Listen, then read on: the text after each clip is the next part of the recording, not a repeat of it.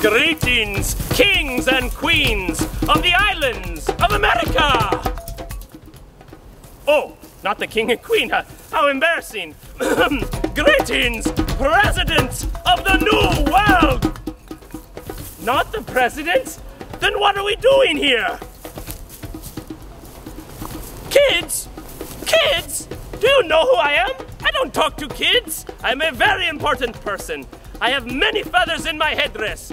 Look at this feather. This came from the Queen of Kathmandu. And this feather came from the Tsar of Chimichanga. Why in the world would I be talking to kids? Oh, in that case, a direct order from the king. Well then, I would be happy to talk to you lovely children out there. It's so nice to see you. Now, where was I? Ah, yes, the story. I can take it from here, boys. Scram.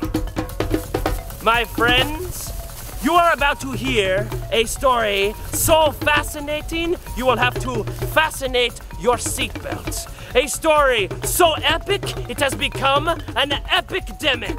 My friends, tonight you hear the story of the island of the Shoomps.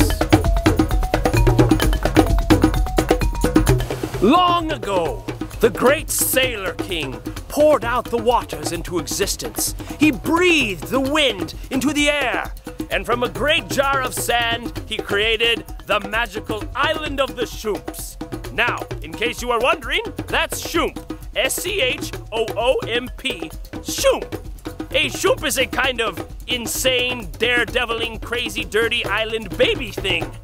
But the king loved them very much, and he left them in charge of his great and magical island. All they had to do was follow the king's instructions and take care of the island while he was away.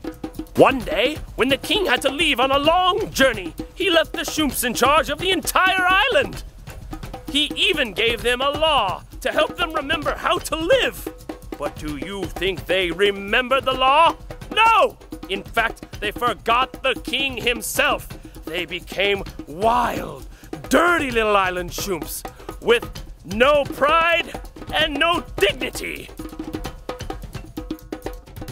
And they might have forgotten the king forever, except one day when a stranger arrived on the island and everything changed. This is their story. This is the island of the Shoomps.